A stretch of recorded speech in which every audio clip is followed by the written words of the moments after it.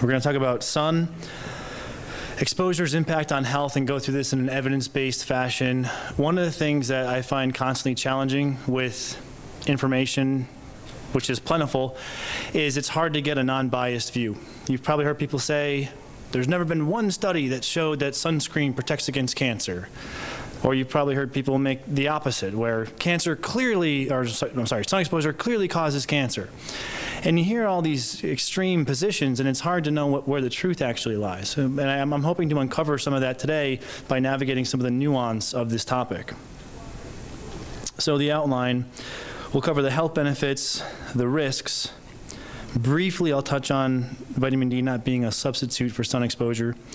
We'll lay out some guidelines for safe sun exposure, and briefly we'll touch on tanning beds. And the brief part is because there's time limitations today, and while I wish I could go into everything in detail, we have to pick our battles here. So first paper, I should show you the abstract first. Great paper by Michael Hollick's group, Michael Hollick and Marianne Burwack, both who have been on the podcast, both who I felt did a fantastic interview. This is their paper, The Risks and Benefits of Sun Exposure, and there's several main points I want to highlight for you. To quote, studies that have shown a wide range of health benefits from sun/UV exposure. These benefits include, among others, various types of cancer, cardiovascular disease, Alzheimer's disease, dementia, myopia, macular degeneration, diabetes, and multiple sclerosis. So we see there's a number of conditions that can be protected from sun exposure, from obtaining sun exposure. Now, in terms of ideal levels, they recommend 40 to 60 in this paper. And they also, to quote, it is apparent that vitamin D supplements are not an effective substitute for adequate sun exposure, and we'll fill some of the justification for that statement in a little later in the presentation. Now, here's where we start seeing a hint at some of the guidelines. White people with type 2 skin, type 2 means you almost always burn and rarely tan, so this would be the lowest dose of sun exposure at 40 degrees latitude.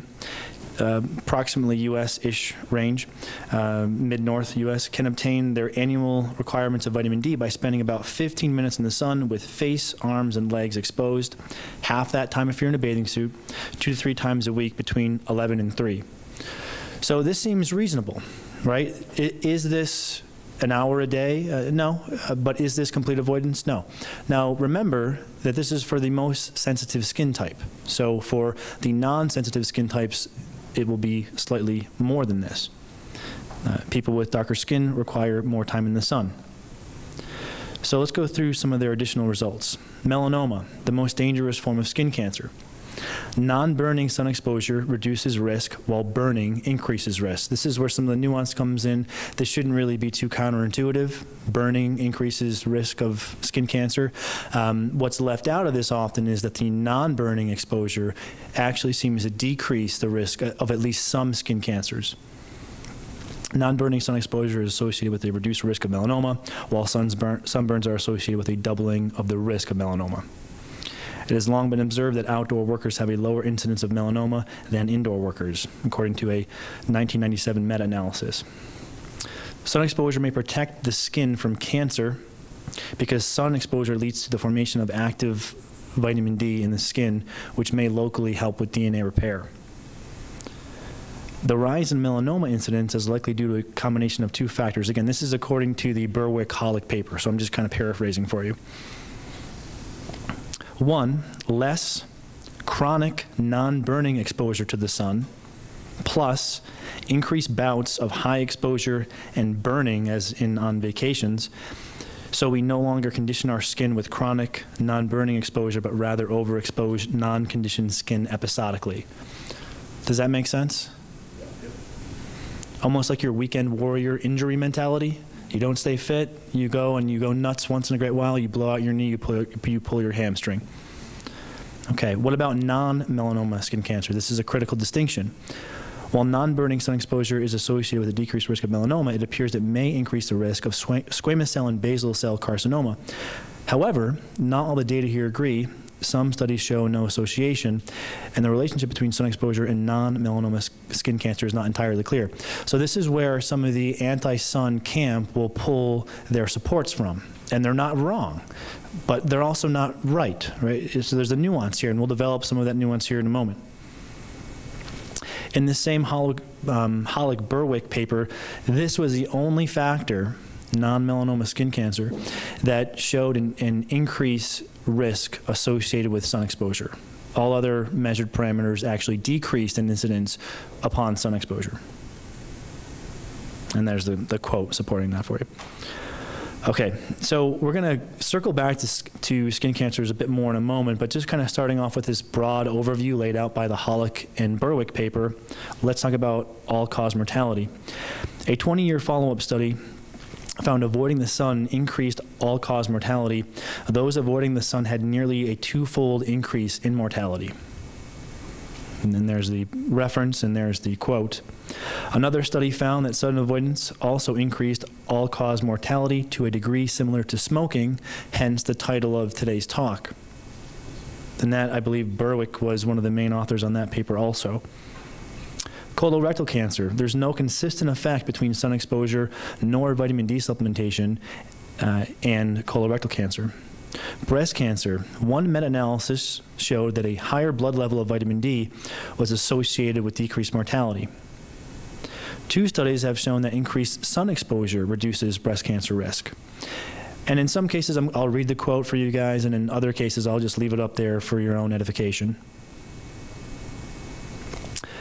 Non-Hodgkin's lymphoma, colorectal cancer, prostate cancer, breast cancer, and multiple sclerosis. There's a lot here, and I'll just summarize this for you. A systematic review concluded the following in short. Sun exposure seems generally protective, and the protective effects are sometimes independent of vitamin D levels or intake, meaning sun exposure exclusively appears to be responsible for the effect. Cardiovascular disease. 2 studies have shown sun exposure helps to lower blood pressure independent of vitamin D. And not listed in this same study that I'm outlining for you by Berwick and Hollick, another prospective European cohort study found that latitude was the strongest predictor of carotid artery intima media thickness, which is an independent risk factor for heart disease. Obesity and type 2 diabetes. Sun exposure, not vitamin D levels or supplementation, reduced risk. Again, there's a reference. Multiple sclerosis, again, sun exposure, but not vitamin D levels nor supplementation, reduced risk. Again, there's your reference supporting that. Actually, 2 references. Type 1 diabetes, sun exposure reduces risk, according to a Jacobson study. And liver disease, again, sun exposure, but not vitamin D levels or supplementation, reduced risk. So this is a great paper by Berwick and Hollick outlining the health benefits of sun exposure that may, in part, be independent of vitamin D levels. So their conclusion: insufficient sun exposure has become a major public health problem, demanding an immediate change in the current sun avoidance public health advice. The degree of change needed is small but critically important.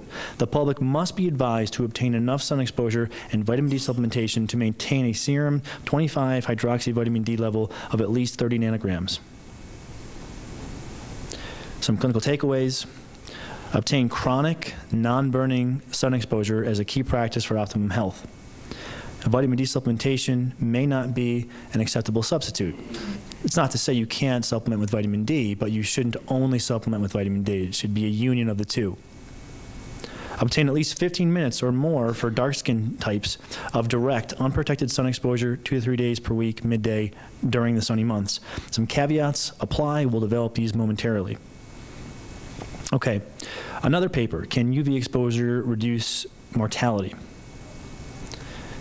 This was a somewhat infamous now Swedish cohort study following a group of women for 15 years. Their main results: a significant reduction in all-cause mortality and in cardiovascular mortality were associated with several measures of sun exposure. In addition, ultraviolet exposure from tanning beds is associated with a significant increase in all-cause mortality and cancer mortality. Some additional results: sun exposure, overall mortality was reduced amongst those who had been sunburned 2 or more times a year as a teenager, compared with those who had been sunburned once a year or fewer times. That's a proxy, right? Sometimes the researchers will use amount of sunburns as a proxy for sun exposure. Overall mortality and cardiovascular disease mortality was reduced among those who had taken sunbathing vacations more than once a year during 3 decades. Tanning beds, conversely, use once or more per month for at least a decade increased the risk of all-cause mortality compared with those who never used tanning beds. Now, there's also some nuance here that's important, which is unhealthy lifestyle behaviors may accompany tanning bed use, and that may confound the association, and we'll come back to that in a little bit. This is your Jersey Shore folks who smoke and drink and party and tan. I'm Italian, so I can say that. It is well established that chronic sun exposure does not increase the risk of developing melanoma, although the mechanisms for that are unclear. So we're starting to see this picture emerge that melanoma seems to be protected, but non-melanoma, there may actually be an increased risk from sun exposure, but it's a little bit less clear. Now here's another interesting point. The authors make the note that intermittent sun exposure was associated with a 1.6 increased risk of melanoma, while chronic sun exposure is protective. Do you follow that? Now, sometimes the term intermittently is meant to describe people who get somewhat regular sun exposure, and then sometimes alternatively it's used to denote someone who only gets sun once in a great while. So we have to be careful with the term intermittent. I'll contextualize it for you as we navigate here through the talk, but I don't want to be overly literal with the use of the term intermittent. So clinical takeaways: sun exposure is protective against death from any cause. Tanning bed use increases the risk of death from any cause. Chronic sun exposure protects from melanoma. Intermittent or not very often sun exposure increases the risk of melanoma. Okay, and then one more study here tying some of the health benefits home. Essentially, this was a North American database looking at the level of UV radiation in certain regions of North America and correlating that with health outcomes. What they found in areas with increasing daily average sunlight. So this is not people reporting their exposure to sun, but this is just looking at different areas of the U.S. that have a higher or lower, I guess you could say, natural levels of sun exposure. Most cancer types see a decreased incidence, and most cancer types show no change in mortality. And here's the data that support that. I'm going to just leave that for if you want to read through it so as not to put anyone to sleep. So let's go through some of the risks. Melanoma is the less common but more dangerous form. The point here, sunburn increases melanoma risk. Here's a systematic review with meta-analysis, and the results, I'm giving you the summary. Light complexion equaled increased risk. The following risk factors were identified: fair skin color, light eye color, propensity towards sunburn. Okay. So this suggests that there may be an inverted dose regarding sun exposure and melanoma. Some exposure protective, excessive exposure detrimental. Now what this does is this is a very typical problem you see with arguments in healthcare, which is there may be a inverted U distribution of the dose. And so people pick data points from different dosing positions, and then they say, well, look, lots of sun equaled increased melanoma, and then other people who are pro-sun pick studies from the lower end of the dose curve that show protection, and they say, no, they don't. The sun protects against melanoma, and they argue back and forth. And if we could just step back and approach this with some equanimity, we could see that it's a matter of dose, right? It's not a matter of absolutes. Okay. So, seem to suggest that well-conducted studies support the intermittent sun exposure hypothesis, a positive association for intermittent sun exposure, sunburns, and an inverse association with high continuous pattern of sun exposure.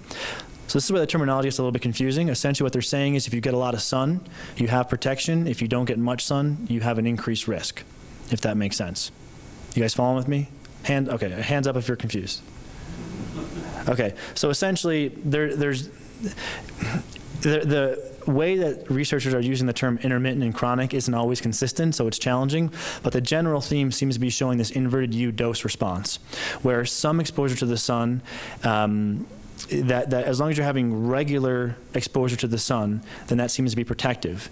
If you become only occasional with your sun exposure or you start burning often, you see an increased risk of melanoma. Does that make sense? So too much, not enough, a problem. So the sweet spot, the Goldilocks dose, seems to be protective. And that's kind of the general theme that most of these cancer types seem to follow. Another study here, our results suggest that melanoma development in younger patients is a result of more so genetic factors, whereas in older patients, environmental factors such as severe chronic sun exposure play a major role. Do you see that delineation now? Severe exposure. So you have to really read these studies carefully. This is probably where some of the contention comes from, is if you're just pulling abstracts quickly, it's easy to get misled. You really have to slow down and read these things carefully and try to figure out what the dose is meant based upon the language being used. Okay, so another point, sun exposure trends toward protecting against melanoma, whereas data for non-malignant melanoma are a little bit mixed. So remember our simple concept here to summarize this. It seems that as a general rule, the appropriate dose of sun exposure protects against melanoma. That likely also holds true for non-malignant melanoma, but the data there are a little bit less clear. There's a little bit more data supporting that the sun may be a detriment toward the progression of non-malignant melanoma. All right, so to summarize again one more time so we're all on the same page, there's more data showing that sun exposure is protective for melanoma. There's less data showing that sun exposure is protective for non-malignant melanoma. Does that make sense? Okay. Now, part of the reason why there may be this inconsistent association to non-malignant melanoma might be confounding variables like alcohol consumption and drinking. So this is another challenge because many of the studies looking at sun exposure are just observational. And we don't know if people who are more prone to drinking and smoking are also more prone to being in the sun, right? So this has to be included in a regression analysis so that we don't see a false observation, coming back to the whole Jersey Shore tanning bed association, right? So again, coming back to malignant melanoma, lifetime sun exposure appeared to be associated with a lower risk of malignant melanoma. And non-malignant melanoma, lifetime sun exposure was predominantly associated with an increased risk of squamous cell and to a lesser extent, basal cell carcinoma, all right? So again, I'm showing you the nuance here because you need to understand this to be able to navigate this conversation responsibly. There are data showing that sun exposure may be problematic in provocating non-malignant melanoma, right? That is the thorn in the side of someone who's trying to argue the position that sun is good for you across the board, right? So hang with me because I want to arm you with the knowledge to be able to have a constructive argument about this. So with melanoma, it's fairly clear the sun protects from melanoma. With non-malignant melanoma, the data are more mixed. All right, so keep those two pillars in your head and we'll keep developing those. So here's the kicker. Statistical significance was not always reached after adjustments, in this case for age. So some of this association, so if you're trying to persuade your friend that sun exposure is healthy, and they say, well, there's a study that showed that sun exposure increases non-malignant melanoma. One of the things that you can come back with is, did they control for the impacts of smoking, age, and alcohol consumption? In this case, age, when that was controlled for, weakened the association. There was no longer that association. All right? Okay, hang with me. I know this is getting a little bit complicated. So more on non-malignant melanoma. Remember, this is kind of the thorn in the side of the sun advocates, so it's important that we understand this. Point, non-malignant melanoma may also follow this inverted U-dose relationship. Intermittent or weekly sun exposure may protect. Burning appears to increase risk. So an intermittent pattern of weekly sun exposure was not associated with squamous cell carcinoma. 3+ blistering sunburns to the site was positively associated. All All right. So even though some of the details here are confusing, and I want to provide you those nuances so that you can really have a granular conversation about this, when we zoom way out, that inverted dose curve seems to also apply for non-malignant melanoma. And interestingly, the use of sunscreens and hats has shown an inconsistent effect. Okay. Now, to build this inverted U more, the skin type seems to matter.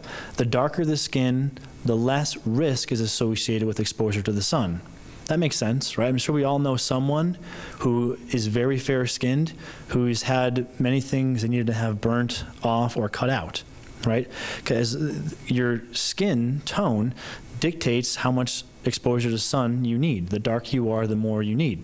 If you're lighter skinned and you're getting the amount of sun a darker skinned person should have, you may have gone over the line for that, optimum dose. Subjects with pale skin and red hair had an elevated risk of squamous cell carcinoma. Subjects whose mothers were of Southern European ancestry had a reduced risk of squamous cell carcinoma. Are you starting to see some of the nuance here? All right, so the individual matters in this argument. The individual dictates where they should be on the dose curve. After accounting for pigmenting factors, no association was seen between squamous cell carcinoma and cumulative lifetime exposure. Does that make sense? So what they're saying here is once you factor in for someone's skin type, the association is attenuated.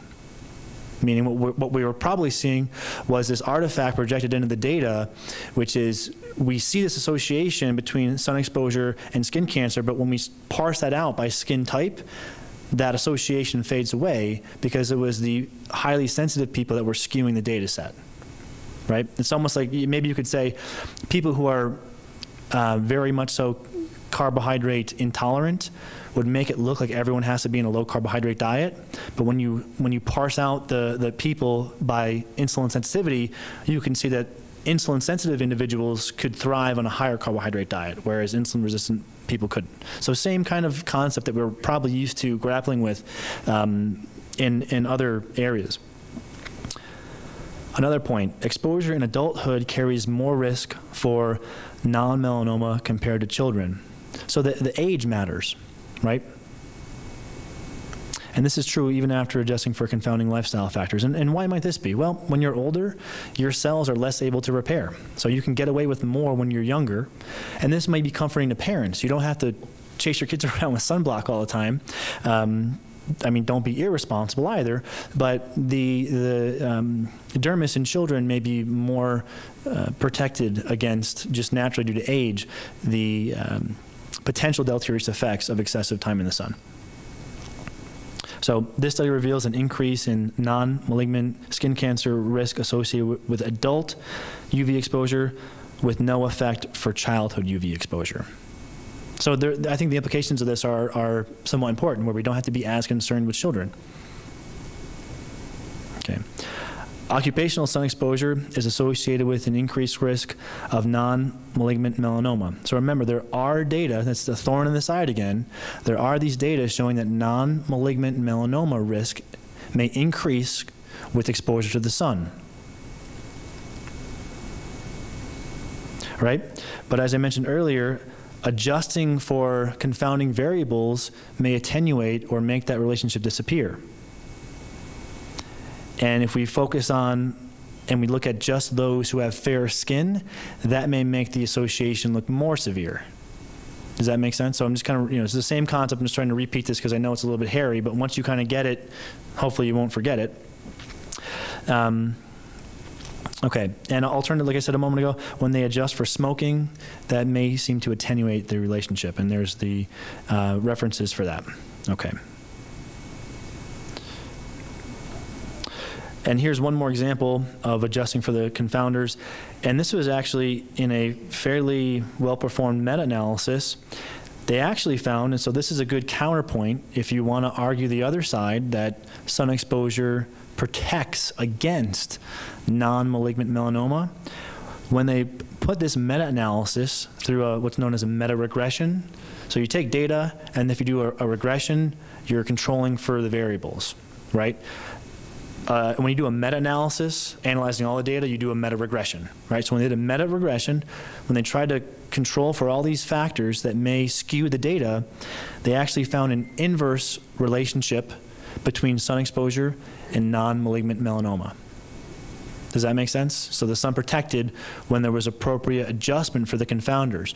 But the reason why I'm giving you kind of both sides of the argument here, and if you're having a little bit of trouble following the argument, I apologize, but I'm trying to articulate, thank you, that there are data on both sides of this argument. So we shouldn't bull into this conversation thinking because you saw one reference supporting what you think that you're completely supported in your position. There are really data on both sides. The most contestable point is with non-malignant melanoma. We've covered data showing that sun exposure increases the risk of non-malignant melanoma, but we've also covered other data that shows that that association may be an artifact of confounding variables like age, smoking, and skin type. All right? So here's kind of what this sums out to. You have your health benefit or your health detriment, and you have increasing sun exposure. Light people will go up and down on the inverted U at an earlier level of sun exposure than medium-skinned people compared to dark-skinned people. Does that make sense? So this is a major reason how we can account for some of these contradictory data. Also, if we spackle in there smoking status and alcohol consumption, perhaps BMI, although I haven't really seen much that associates BMI to sun exposure, although I guess it logically would make sense the higher BMI, probably the less you'd want to be in a bathing suit, but maybe not. But I haven't seen that written anywhere. Maybe nobody wants to jump on that grenade, I suppose. But anyway, we see this association where the darker skinned people may need more time in the sun, they may be able to take more liberties, but they also may need more time in the sun to experience the health benefits. And this may be why we see Hispanic and African American populations having a harder time, at least according to some of the preliminary data, associated with vitamin D deficiency and sunlight insufficiency. Okay, so vitamin D is not a substitute, but it can help. I just want to mention that. There's no case I'm going to bill. I think we already made that case earlier in the presentation. So some guidelines for safe sun exposure. Chronic, non-protected bouts of exposure are important. 15 minutes up to X for darker skin types, 2 to 3 times per week. X is really going to be the X factor you're going to have to determine. Right? Back to the Berwick-Hollick paper, they were suggesting part of the reason that underlies increased skin cancer is people are not getting chronic exposure to the sun and thus learning their skin, and rather they're going out once in a while and getting a ton of exposure and, oh, I got burnt. Well, yeah, because you don't know, you don't have that sense about how much you can tolerate and how much is too much. So chronic exposure, nothing crazy. You have to make sure you stay underneath that threshold where you burn or even feel like you're close to burning. Sunblock or cover the face and the back of the hands most of the time. These are the 2 most common sites for skin cancers.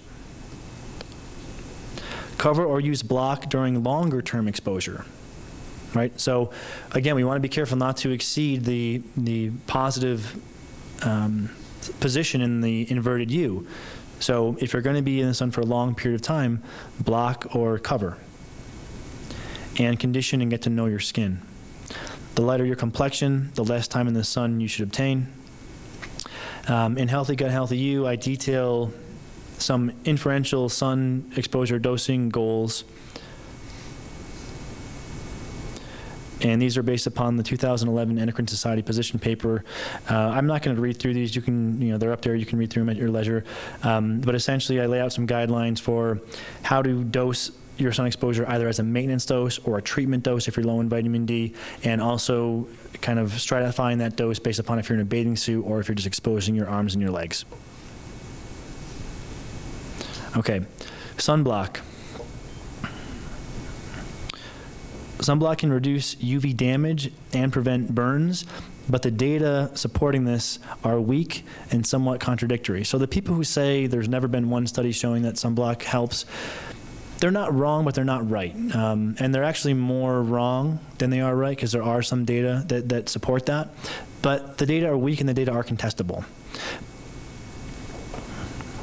Okay. To quote here, there is no consistent evidence that interventions are associated with improved sunburn frequency in children or adults. And this is just a study in sunblock. But all the studies in sunblock report markedly reduced UV-induced damage. So there is a protective effect. Whether that protective effect translates to less burns and its effect on outcomes is a bit unclear. Some data show no protection from sunscreen. And this is actually a Cochrane database systematic review, so this is very high-level science. We were unable to demonstrate from the available evidence whether sunscreen was effective for the prevention of basal cell carcinoma or cutaneous squamous cell carcinoma. So there are that data there. But I'm going to skip forward here. Part of the reason that the sunblocks were not able to show positive effect was they may not have accounted for misuse, formulation type, or the total UV dose. So this study did not address 4 important concepts: sunscreen abuse, meaning you're overly exposing yourself to the sun and thinking you're spending 5 hours out in the sun and using sunblock and thinking that's your get out of jail free card; misuse of sunscreen, not using the appropriate SPF, not reapplying at the appropriate intervals as examples; and cumulative exposure. So that's important to keep in mind. There's also this other theory that the people who are at most risk for skin cancer are most prone to use sunblock. So perhaps it's hardest to show benefit because just like certain diets, right? Sometimes they say, well, maybe the reason why diet sodas don't show any weight loss benefit is because everyone who's drinking diet sodas is already overweight to begin with, and they're working against a unfavorable genetic hand. That's not actually true, that example, but it's just, it just gives you an example. So it's important to factor that into the conversation. Now, there's this pivotal study by Green et al. In 1999. Some cite this study as showing protective effect. Others report it did not demonstrate protection.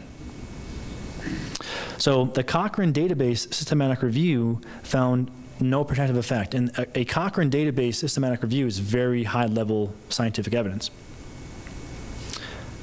However, part of this appears influenced by the follow-up window. When Green's study window was extended, an effect was shown. This is one of the challenges with skin cancer research, is that it's not like a weight loss trial where you track people for 8 weeks. Right? The cancers don't form for a latency period until after the exposure. Right? So you may not have caught the preventative effect if your follow-up window was not long enough. So in another follow-up analysis of Green's data, or Green's cohort, 10 years after trial cessation, melanoma, the conclusion here, melanoma may be preventable by regular sunscreen use in adults. And another analysis, after 8 years of cessation, regular application of sunscreen has prolonged preventative effects on squamous cell, but no clear benefit in reducing basal cell carcinoma. So this is why I say that people, they're not wrong, but they're not right, and they're probably more wrong than they are right. Tanning bed use. There are clear data suggesting that a risk associated with tanning beds. Due to limitations, I'm not going to detail these. I'm just going to kind of give you the summary, which is we have to factor in for confounding associations and the inverted U. This is a great paper on the issue. Sun exposure is health promoting. We know that. Tanning bed use may or may not pose a health risk. The data appear mixed. This might be confounded by unhealthy lifestyle factors accompanying tanning bed use, the Jersey Shore example from earlier. Dose may also be an important variable. Light use of tanning beds, less than 12 times per year, may pose minimal risk and even be associated with benefits. Use of 12 times per year or more, or use once per month or more, may pose health detriment. Tanning bed use should be discouraged, and this is my opinion on my summary. Tanning bed use should be discouraged or used cautiously / minimally, focusing on sun exposure instead until more complete data are available, using them only in non-sunny months and not exceeding 12 sessions per year. I think that's a pretty reasonable conclusion. That's the maximally progressive conclusion. I shouldn't say it reasonable, because that would, this is not conservative. This is the maximal progressive conclusion I think we can come to based upon the data. Here's a few resources. A lot of this comes from our clinicians newsletter, which summarizes this data, but there's a number of links there for you. And I think we have a few minutes for questions. Okay. All right. So we have about 6 minutes for questions if there are any questions. But thank you guys. Hopefully, I know this is detailed, but this is a contentious issue, and I hope you can see that the contention comes from the fact that the data here are not clear one way or the other. There are some important nuances, and if we factor those into our conversations, our arguments, or our guidelines, I think we can really help people navigate this effectively. So, thank you.